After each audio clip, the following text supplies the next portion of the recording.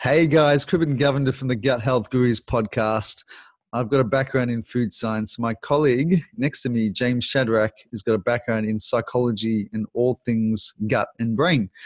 And we have a fascinating guest today. Her name is Hannah Crum. And if you're in that kind of fermentation, gut health kind of space, I'm pretty sure you would have come across Hannah. She is the founder of Kombucha Kamp, which is all things kombucha education. And she's got a wonderful book called The Big Book of Kombucha, which is extremely popular for kombucha makers. So Hannah, firstly, welcome to the podcast. Thanks for having me, Kriben. Really appreciate it. So Hannah, what we like to do is set the scene for our audience. And we always ask the question, who is Hannah Crum? Hannah Crum. She is the Kombucha Mamma. She's mother to mazillions of bacteria around the world. I'm on a mission to help change the world one gut at a time. And if I've learned anything from fermentation, it's that I can't do it alone. And why would you want to, really? Right? Diversity is nature. We love diversity. We love how symbiosis, when in those commensal and those mutually beneficial relationships, really helps to uplift every being on this planet. And so we really, truly, that is our mission, and our vehicle is kombucha, and our message is, microbes are magic. And that means magic is all around us at all times because we're completely covered in microbes inside and out. And they really can help us plug into those deeper energies of Mother Nature. And what a wonderful introduction. And I can't help myself but be intrigued and in the curiosity getting the best of me. How did you get the name Kombucha Mamma? Because that's so cool. It was a happy opportunity. I was being interviewed by a local magazine, I want to say in 2007, which was when I started blogging about kombucha, and they called me Kombucha Mamma, and it stuck. And I really resonate with that mother, creator, nurturing energy. And I have a baby business. I mean, they're all kind of toddlers now. The book's even 3 years old at this point. But then we also do a lot of nurturing and mothering through our trade association, Kombucha Brewers International. So not only do we help everyone at that home brewer level who's trying to get reconnected with this ancient practice of fermentation, but we're also helping people have businesses, have opportunities in this world to support their community locally. And we do that through the trade association. So, I mean, you know how it is, Kriben. You're living your daily life. You're just mountains of things to do on your task list. But when I sit back and reflect on all that we've been able to do, I just am so grateful to have this opportunity to work with such an amazing community of passionate people who really care about health. And what a blessing that is to be able to put that kind of energy into the world and to be rewarded for it. And I think there's nothing more humbling than when people say, I started brewing because of you. I started my business because I read, something on your website, or, I joined KBI, or whatever it is. Like, it's just so exciting that people really resonate with the information we have and that it's helping them to live a better life. Mm-hmm.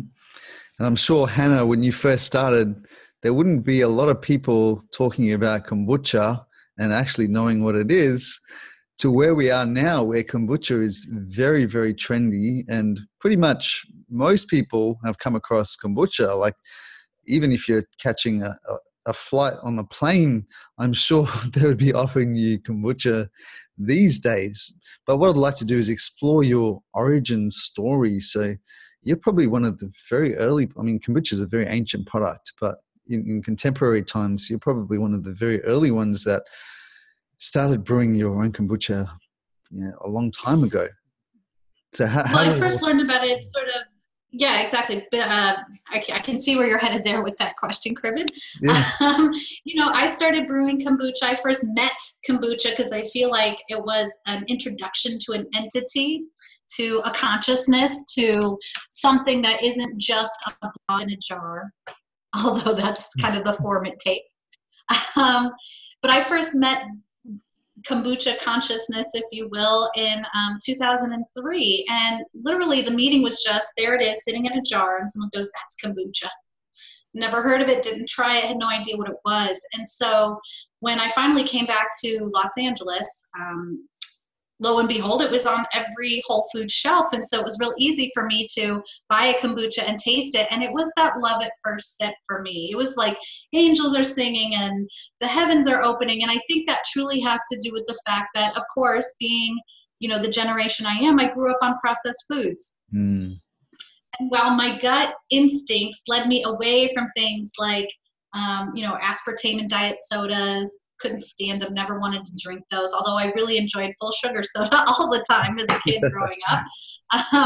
You know, there were just certain ways in which my body protected me from going too far down into processed foods, but certainly that was what I consumed for most of the time. And so to have something with nutrients in a living form was really exciting. And, you know, I used to think sauerkraut smelled like old socks. And, you know, to be honest, it kind of does. But I've also learned to really love those flavors, to embrace those nutrients. And I mean, honestly, anyone who has that first sip of kombucha, when you get past the like, oh, that's sour and weird sort of initial thought process, it's like, whoa, every nerve ending just came online at once. And how many things are there out there that are legal that can have that kind of really resonant experience in just one sip? I mean, kombucha really, it's powerful stuff.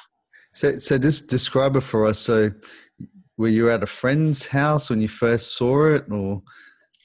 Exactly right. Yeah. So I was visiting a friend from college. I'm from the Midwest originally, Chicago area. We both live on the West Coast now. He lived up in San Francisco, which is a very groovy hub of all kinds of great things. So like that same day we went out to my first raw food experience and was just sort of learning about these different ways of eating. And of course, California on the West Coast really has a lot of this sort of health-minded, health-conscious type energy. And you know, so then going into the rabbit hole of kombucha was just totally different. It was easy in LA, being such a large metropolis, to then find a Scoby locally, which is how I got started. And I was brewing it at home, and just, you know, my husband didn't love it. He thought it was terrible.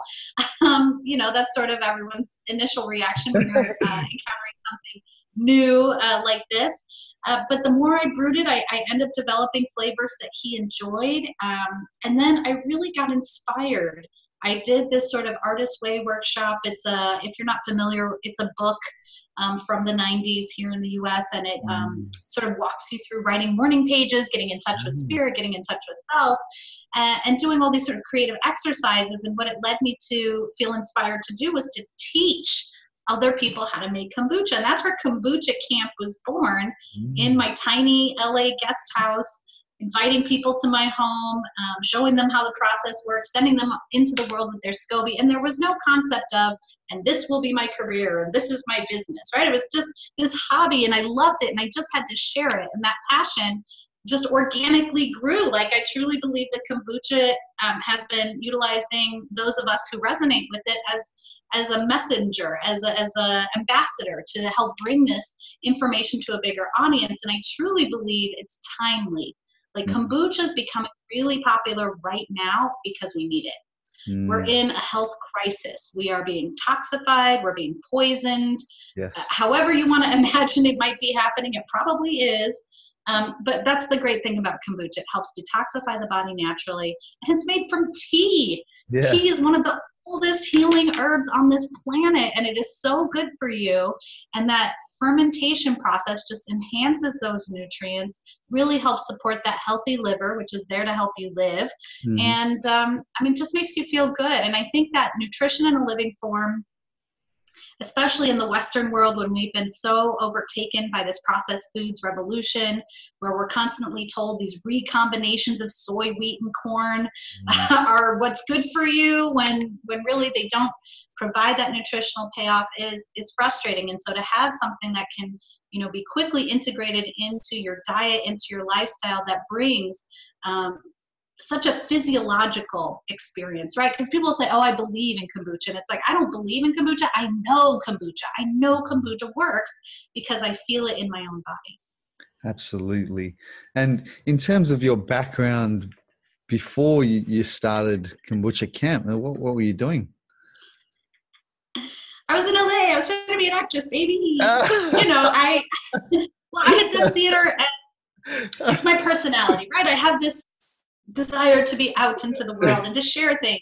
Like I said, I didn't know what my message was until I found kombucha, but I had done theater as a child, as a preteen, teenager, and I had studied foreign language in college. I majored in Mandarin Chinese and in Spanish. I have a bachelor's degree in each one. I love languages. I love words. I love communication.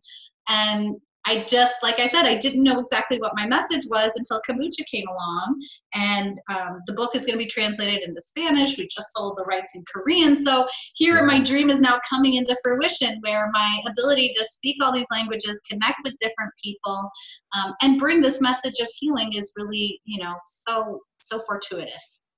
That's so funny that you mentioned your acting background. I haven't actually spoken about it in the podcast, but part of my journey was also, I did pretty much a whole year of acting training in the Meisner technique. Yeah. It's literally one of the best things I've ever done in my life. And it culminated to me.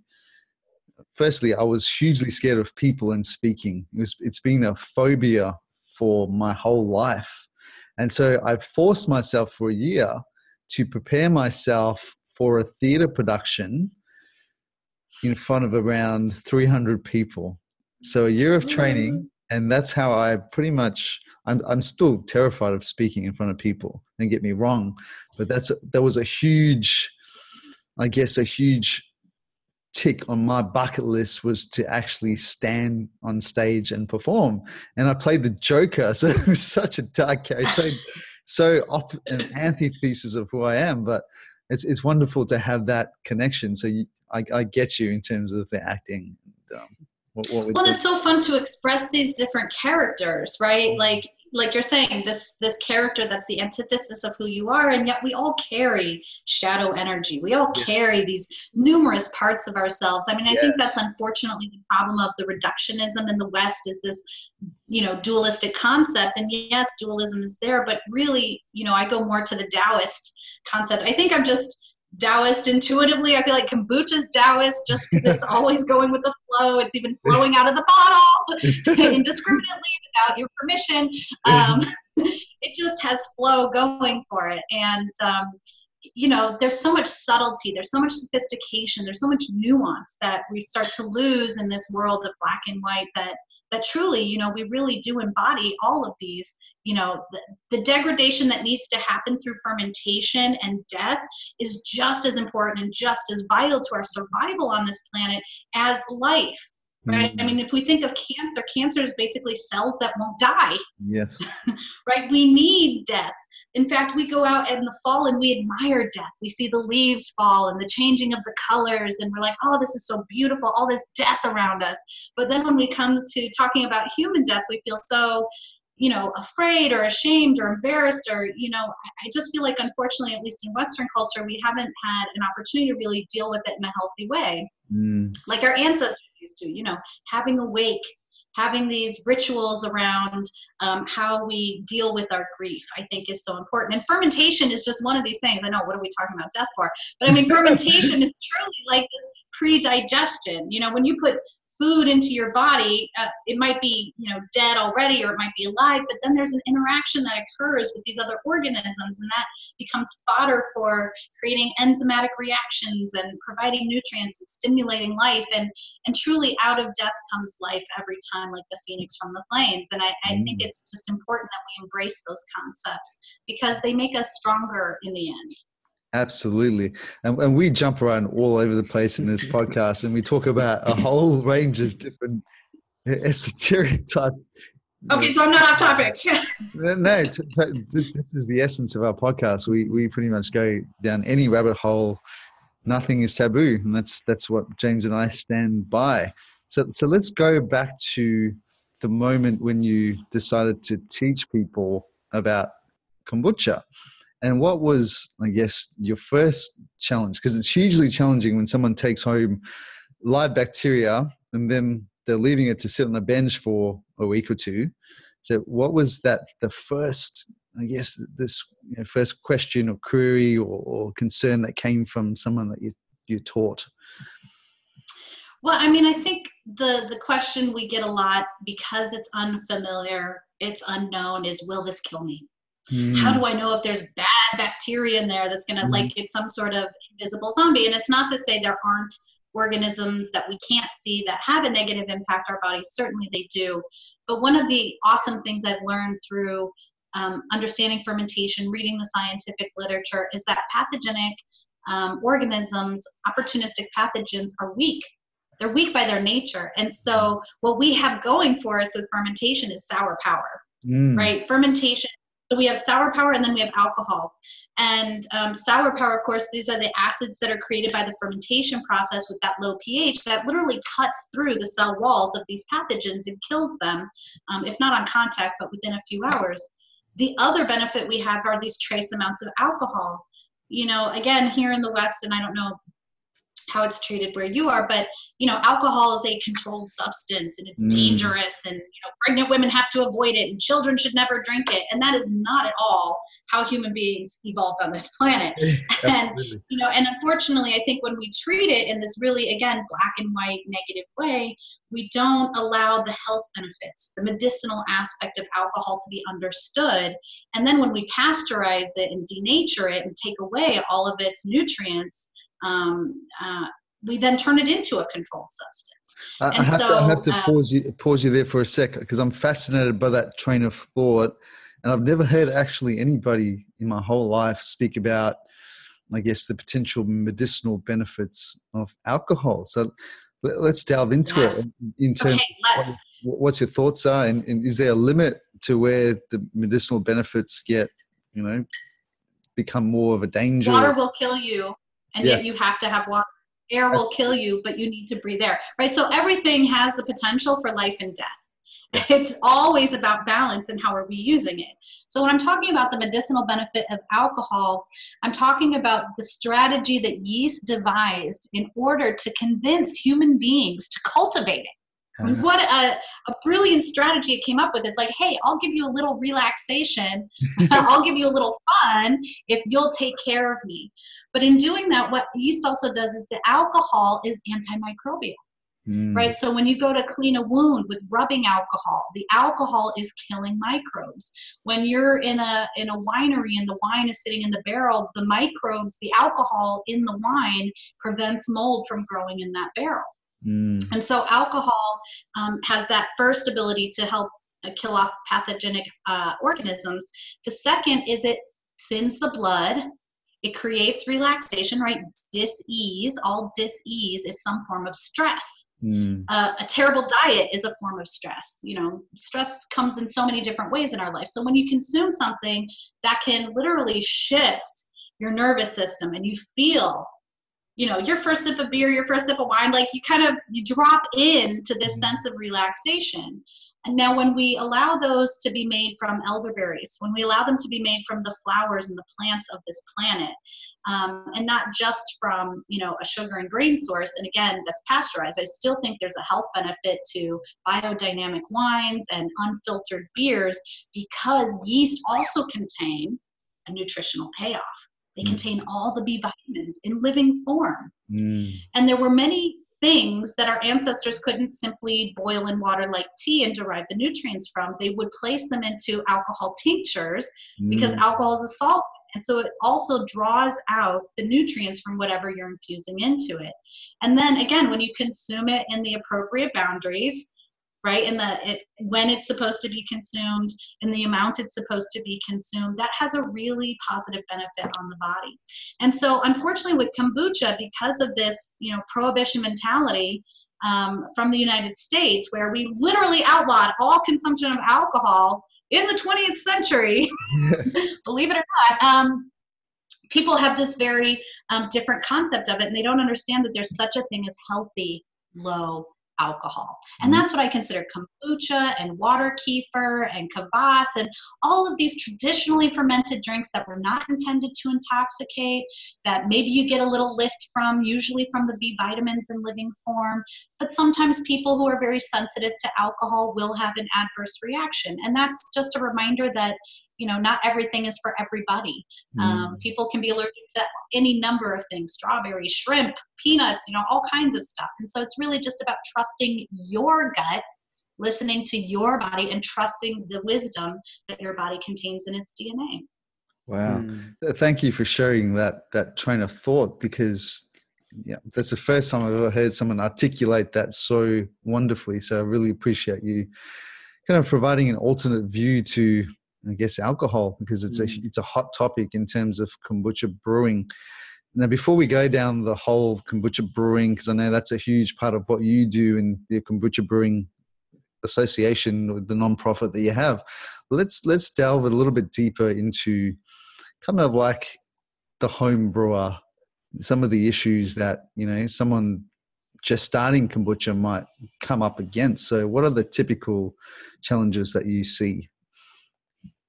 I think the typical challenges are not knowing the rules, right? Like, there aren't a ton of rules in fermentation, but there are a few. I think the rule that's most important is, if you give an organism what it needs in order to thrive, it will. And that rule applies to us too, which is a great thing to remember. So the things that kombucha needs in order to thrive is appropriate temperature. We also need to remember that the symbiosis, while it's beautiful and lovely, we are the stewards of the balance. And so what I mean by that is not just taking the dregs at the bottom and using that as your starter liquid, because then you quickly throw that symbiosis between the yeast and bacteria out of balance. And so, making sure you have proper airflow, out of direct sunlight, all of those factors. Once you have those sort of environmental and nutrient factors dialed in, like, people want to make kombucha without sugar. And I understand people are, frustrated by the amount of sugar in their diet, but I always go back to consider the source. Where is this sugar coming from? What is its purpose? The purpose for the sugar in the kombucha is, yes, a little bit remains as the teaspoon of sugar for you to help the medicine go down, but truly it's to feed those microorganisms. And so when we try to, I want to use a different sugar, I want to use something else, it's not that we can't do it, but it's definitely going to impact the flavor. And so remembering why we're making it in the first place, I think all of that helps us to understand a little bit better these sort of controversial ingredients that we're working with. And why is sunlight an issue in terms of kombucha brewing?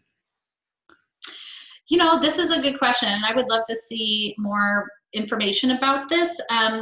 So typically we think of the sun as being antimicrobial, right? And so it has UV rays, and if we were to place our kombucha right in direct sunlight, the concern is that the UV rays could damage those organisms. Now, what I haven't seen is that actually true or not? And so we just take the safety route, right? So for now, kombucha is brewed just out of direct sunlight. No one's saying we have to hide it in a closet, although some people will do that. Yeah. It's more like you just don't want it right on the counter or right on the windowsill with the sun streaming in so that it's hitting it directly. Although if we were to cover a glass jar with a cover, or if we used an opaque vessel, that certainly would be fine because the UV rays aren't penetrating an opaque material. So that's, and then we can take advantage of the warmth from the sun. Absolutely. That's an excellent point with the UV light. And in terms of the types of sugar, is one better than the other? Is there something you'd recommend for people to use? Sucrose. So sucrose is just your common table sugar. It's a molecule that's formed of both fructose and glucose, and it's the process of cleaving that sugar and breaking it into its monosaccharide components that causes kombucha to take a little bit longer to ferment than, say, June or Jun, its raw honey cousin. Yes. In raw honey, fructose, glucose, and sucrose, all three of those elements exist naturally in the honey. And so it takes less time for us to ferment a Jun or June because those organisms can immediately utilize those sugar sources. In kombucha, those have to be broken down first through, the enzymatic process before they can be accessed. And that's what takes kombucha a little bit longer. But also those healthy acids we're looking for, like why we drink kombucha, can take a little bit longer to form as well. And that also reduces the sugar content. And it's at that stage when we're at like the 15 to 30 day fermentation period where we're seeing a beverage that, then has that benefit of helping, people who have diabetes or other sort of sugar-driven ailments. Prior to that, if we're still on the sweeter side, if we're, adding fruit juice and things, it may not have that same sour power we're looking for.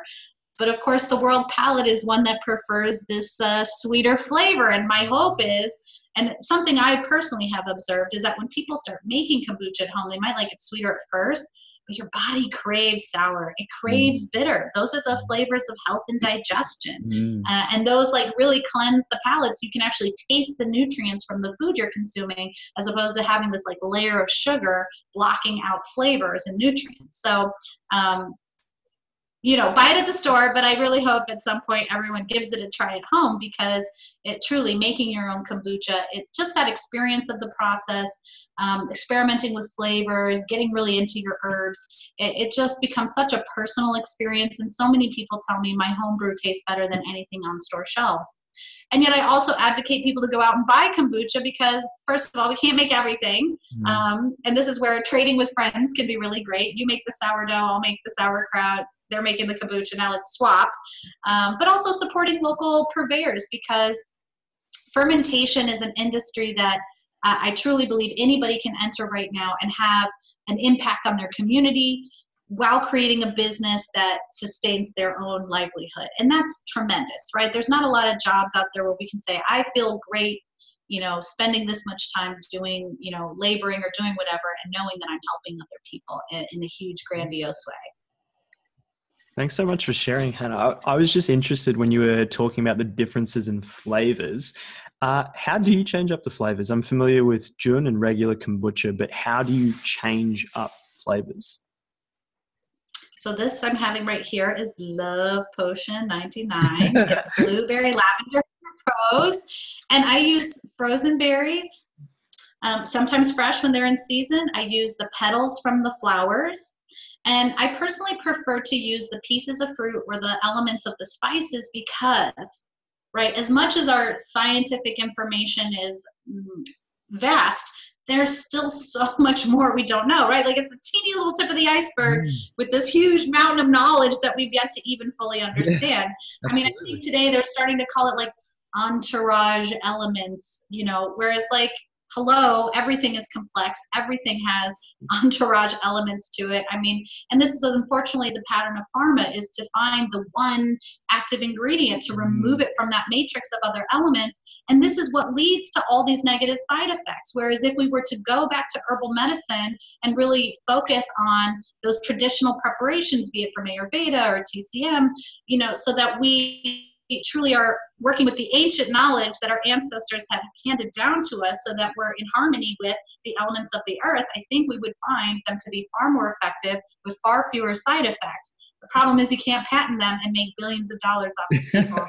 Absolutely. Sick, so it's an unfortunate catch-22 there, but so flavors. So I always go to nature. I go to my yard. I go to the farmer's market. I go to what tastes good, what's going to be fun to play with. And if you have any herbal knowledge, applying that gently to kombucha is really a really great way to come up with some fantastic flavors. And our book, of course, has 260 flavor inspirations, including savory options like bacon and mushrooms. And again, when we remember kombucha's easy drinking vinegar, it makes sense how savory profiles can actually fit really well with the product. I've got a couple of side notes I wanted to explore further. So the first one was, you mentioned the sucrose. Is it better to use refined or unrefined, something like jaggery, rapadura? Absolutely. To be honest, like, refined sugars are the best, and here's why. Jaggery and rapadura, again, really great sugar sources, but they're very rich in minerals. And that causes the kombucha to sour too quickly. And so again, we're balancing between the sour and the sweet.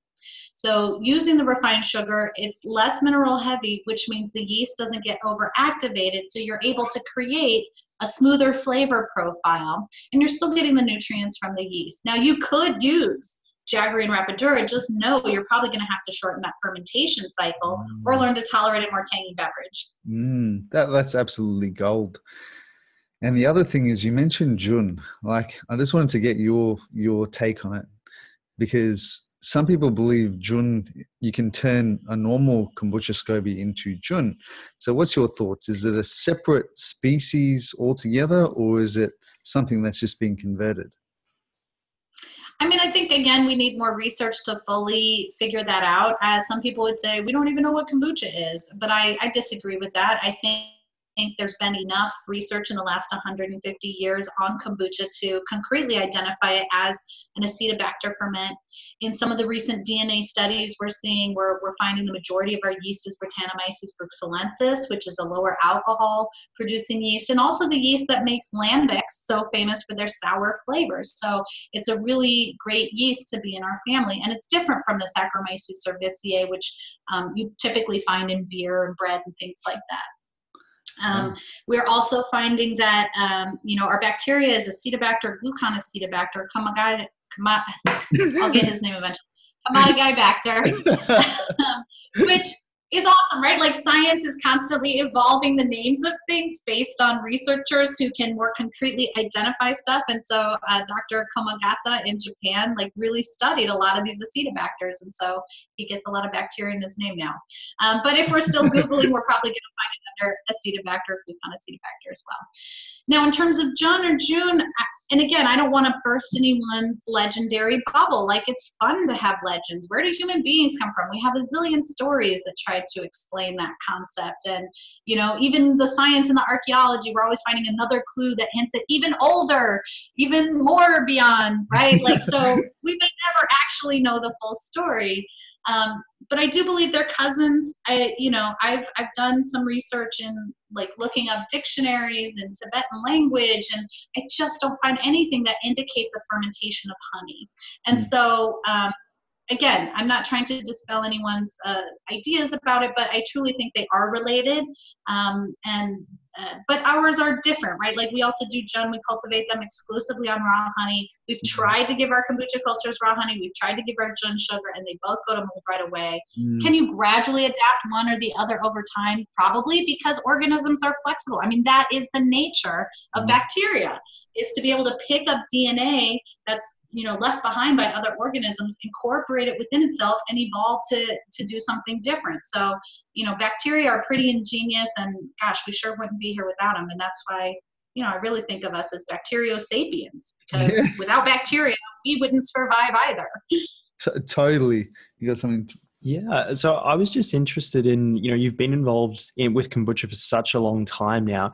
How do you think it affects your emotions, your mood, psychology? How has that changed for you as a result of being in touch with kombucha?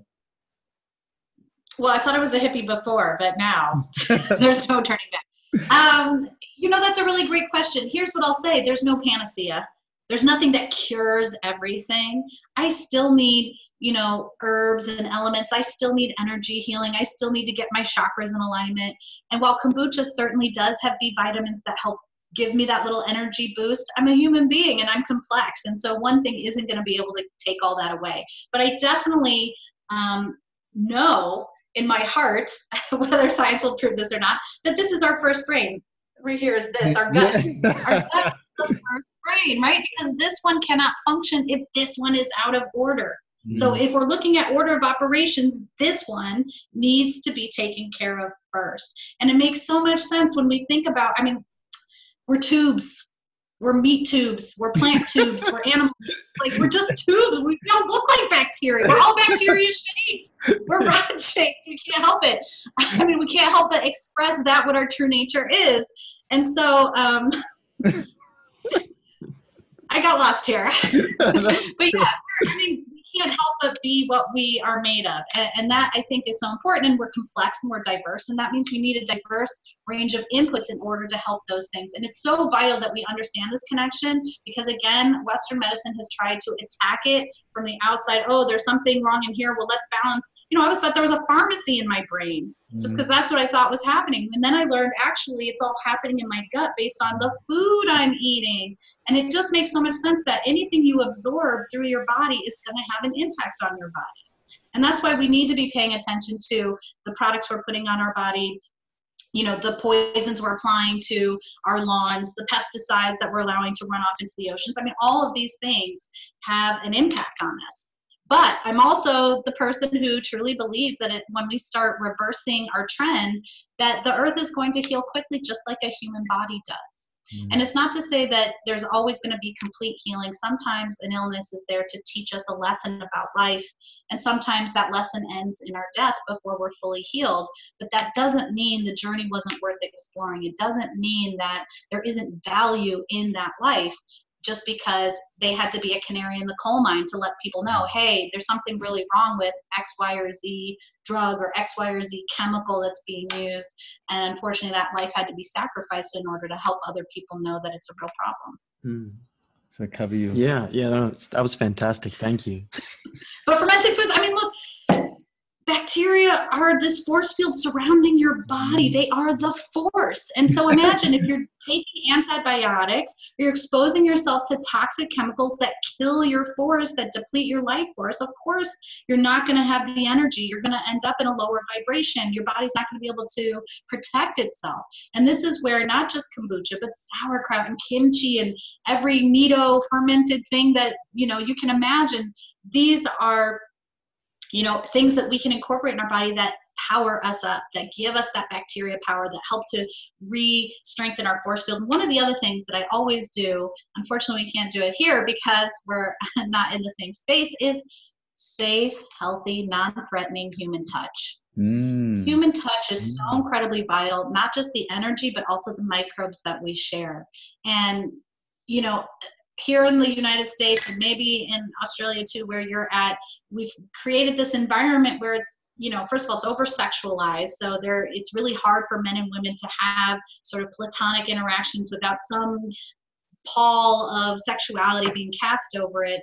And then, we've even to the point where like adults and children aren't truly allowed to interact in the same way that we used to be able to. And it's not because human beings in their very nature aren't able to understand healthy boundaries, but we don't get predator training.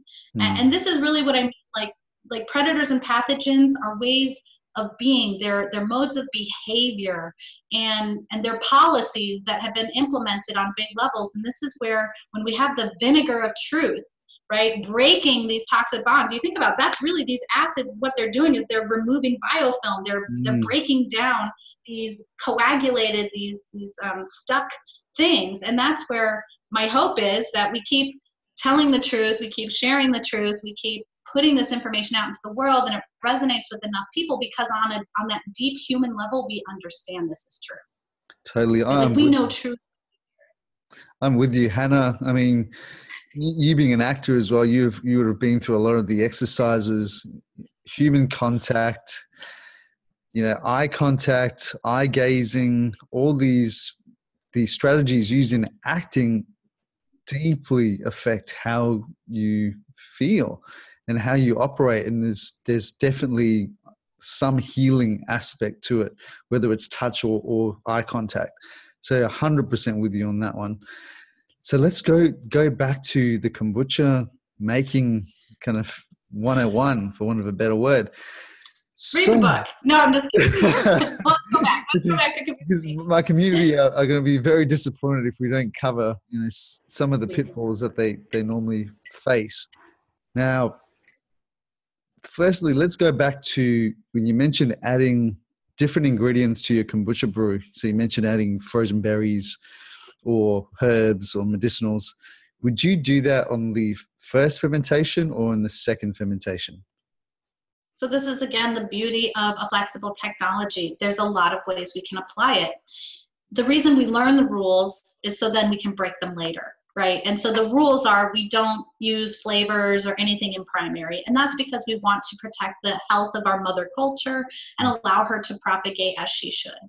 However, those daughters quickly go from daughter to mother in one batch. Yeah. And because they're so prolific, I mean, they're literally infinite abundance in action, you can set up a myriad of experimental brews. And if you don't need that one culture to reproduce in order to perpetuate your kombucha, then, if it survives or not, it doesn't really matter. And we can experiment with any number of things in primary. And so in our book, we talk about making ginger kombucha with just ginger in primary. We talk about hibiscus kombucha, just using the petals of the hibiscus flower. And there's so many more that people are experimenting with and doing. And that, I think, is the true spirit of fermentation, is just the creativity. I mean, now we see Crum with all kinds of different vegetables added. And I mean, Pao Cai originally comes from China, and it literally just means fermented veggies. And so, you know, kimchi didn't even have chili peppers in it until chili peppers were brought to Korea from the New World. So, and yet that has become emblematic of Korea, right, in terms of fermented foods. And so I just feel like there's this infinite well of possibility when it comes to experimentation, but it's paying attention to your organisms, making sure you're getting them the nutrients they need. And if you're not, being okay with the fact that they won't necessarily replicate, and understanding that, okay, I'm doing this experiment and I'm sacrificing this culture potentially because it may not reproduce. I've got a burning question. I've got to ask you this. In terms of Korean fermentation, if we take a step back, what's your thoughts on using oysters in the fermentation? Well, fermented fish is a common nutrient source throughout Europe and potentially Asia as well. I mean, ketchup was originally a fermented fish sauce from Indonesia. Yeah. Somehow it got turned into tomatoes in the New World. It was actually made from mushrooms and things like that in Europe. But really, right, what people were trying to get at is this umami flavor that's being enhanced by the fermentation of fish. You know, in Ireland, they would stuff fish heads with oatmeal and then bury them in the wall, which were made of peat moss, right? And then they would dig them out and eat them. You have lutefisk up in Scandinavia, where they literally put the fish in lye. And again, this really points to, like, I'm sure Sandor has talked about in his Art of Fermentation. I mean, literally every culture on this planet has some ferment that probably someone else thinks is disgusting, but was really an important nutrient source for those people based on what they had available to them. So I think fermented fish is really, I mean, you see it in the fish sauce and the non-ploys and all kinds of stuff. Like, it's not an uncommon ingredient. We're coming up to time, but if you wouldn't mind, I've got a couple more absolutely burning questions to ask you. Okay, I'll answer them quickly. Mold, in terms of mold. So what's your thoughts on mold? How do we, because this is a pitfall that so many beginners go into. So how do we stop mold from forming in kombucha? Strong enough starter liquid, and temperature. Mold is a way of telling you something's not appropriate to consume. It forms on cheese, on fruit, on any kind of food. So again, this mold isn't, you know, this like magic mold that's going to kill you more than any other type of mold. It's just basic food mold. And I think going back to that original question, like, what are people afraid of? They're afraid because they don't understand kombucha is actually just a food. It's just a food. It's just a food and drink, like any other food and drink in the world. It's, you know, magical properties, just has to do with the fact that it's alive and it's full of nutrients that haven't been processed out of it. And so when we see mold, it's just an indicator that something in the environment is off, or our ingredients aren't strong enough. And so it's real easy to just get rid of it by disposing of everything. Now, right, sometimes you cut the mold off the cheese and you eat the cheese anyways. We just don't really recommend that anymore. Same with the sauerkraut, right? You just scoop it off the top and eat what's underneath. And you have to decide, is my immune system strong enough to tolerate the little bit of mold residue that might be in there? Or do I want to be completely safe, dump everything? And this is why you have your Scoby Hotel in the first place, is so you have an extra culture you can then revitalize your process. Yep. So maybe people listening to the podcast are total newbies. So what's a Scoby Hotel? Scoby Hotel, living it up in the Hotel Scoby. It's literally just a jar with scobies in it. Like, the bacterial cellulose is incredibly stable, unlike our kefir grain buddies, which tend to break apart more easily and don't store as long as well. Sometimes they do, sometimes they don't. They're very fickle. But with kombucha, that bacterial cellulose is very stable, and so we can store it for extended periods of time. Now, it doesn't mean we just completely ignore it for months on end and expect it's going to work. It does still need some nutrients from time to time. It is still alive, but it can stay in that sort of stable environment for a really long time. And so it's literally just your extra Scobies in a jar with some liquid, whether that liquid is kombucha or sweet tea. And then it can be used as your strong starter for future batches. And so it can actually work to your benefit, because then you can drink everything in your jar knowing you can just go to your hotel, grab some strong starter, top off with a little sweet tea, and everything sort of stays fresh and fluid that way. Great. Thank you for explaining. And one of our prominent members in our group asked us a question. He's one of our moderators, Arthur, wonderful man. And he asked a question about making kombucha without tea. So I think you covered it to a certain extent when you're talking about using the daughters. So what's the modus operandi for making a kombucha without tea?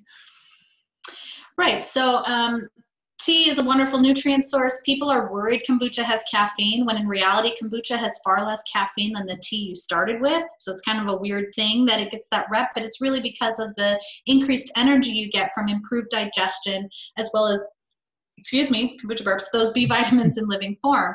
And so again, as we discussed, it's flexible technology. Make herbal kombucha if that's your jam. Sometimes the cultures will evolve, and this is why we assume that Jun is potentially an evolution of kombucha. It just had time to get used to the elements in the raw honey and the green tea.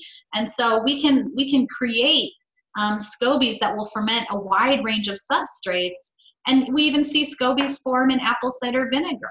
So again, they have a lot of acetobacter from the fruit flies that inoculate the fruit and lead to this really yummy, tangy flavor. But of course, apples have different nutrients than tea does. And so a apple cider vinegar mother is going to have different organisms than a Scoby for kombucha will have.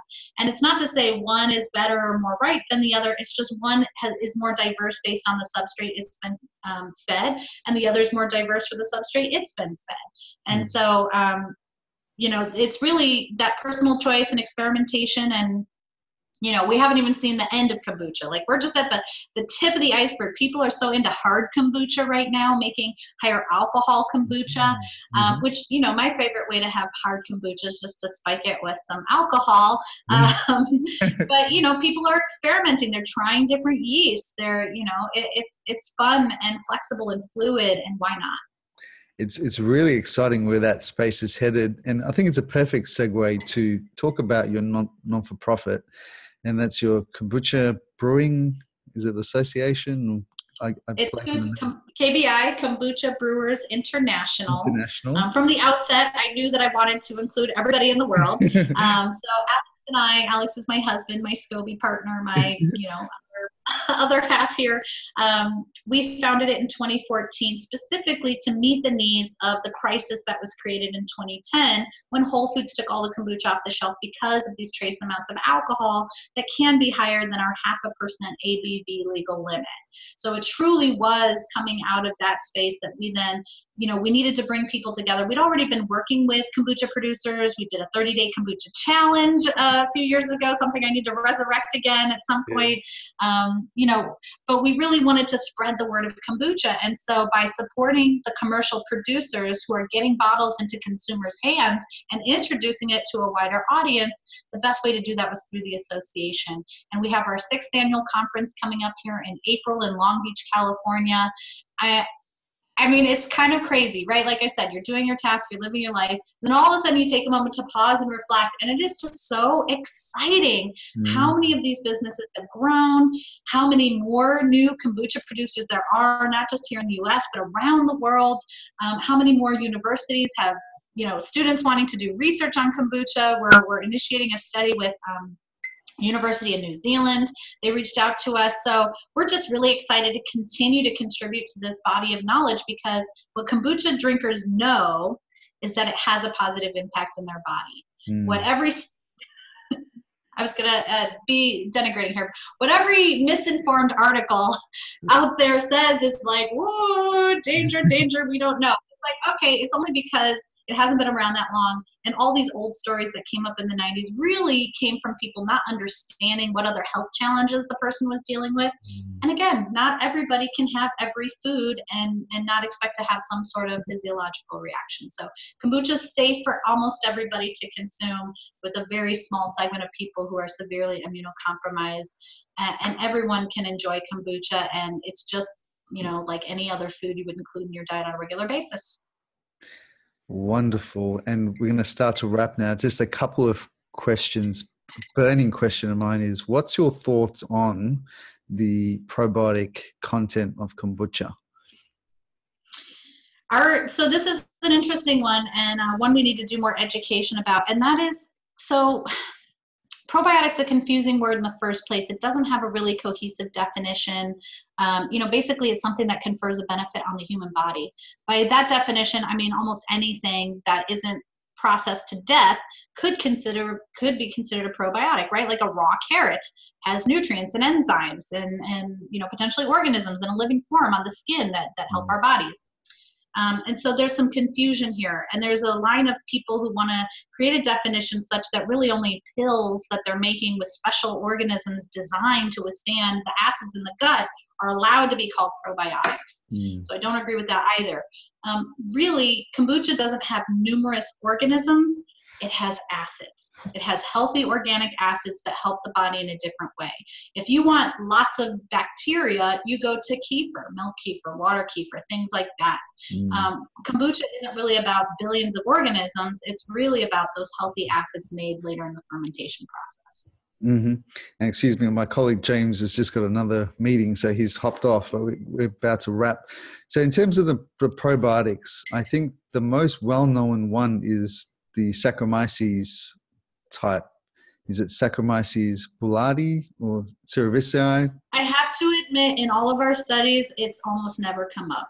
Yeah, I almost never see it in kombucha. I mean, it's just the reality of it. And it doesn't mean kombucha is not good for you. Yeah, absolutely. Right. But and you probably get this more, Kriben, but just people want to latch onto the one thing. What's the one thing I need to have in my, and it's like, it's not one thing, people. It's not one, it's diversity. It's many different things in trace amounts. And some of those might even have to be, toxic in large amounts. Like, we don't even totally know what our bodies need. Yes. Admittedly, we've run studies on kombucha. We've never found boulardii either. We do find a lot of these Acetobacter, and we do find cerevisiae, which are known probiotics. But again, I 100% agree on you. I think there's a huge amount of benefits in the organic acids present, the acetic acid, the gluconic, the glucuronic, hugely beneficial. So kombucha is definitely one to include in the gut healing or gut helping arsenal for sure. So we'll start to wrap. And the question I like to ask my guests is, if there is one thing you would do for your gut health, Hannah, what would it be? I mean, the first thing that comes to mind is eat dirt. Like, and what I mean by this, go out in nature and just touch plants, touch dirt. I mean, obviously, if it's got a lot of toxic chemicals on it, don't do that. But I mean, babies put dirt in their mouth for a reason. This is our immune system. Everything comes through here. And the more that we can embrace our dogs, our cats, things that carry different bacterial organisms than us, then we just diversify our microbiome. So go hug somebody. That's a great way to help boost your health and release some oxytocin and get some good vibes, right? Yeah, totally. Go play with your dog and pat the dog and give him a kiss. That might help as well. Exactly right. So I think a huge amount of gratitude, Hannah, for having you on the podcast. It was so much fun. You're such a vibrant, engaging, enthusiastic speaker, and I'm hugely blessed to have you on the podcast, and I'm 100% sure our audience are going to love this episode. So thank you so much, Hannah Crum. Thank you, Kriben Govender. Really appreciate it. Thank you.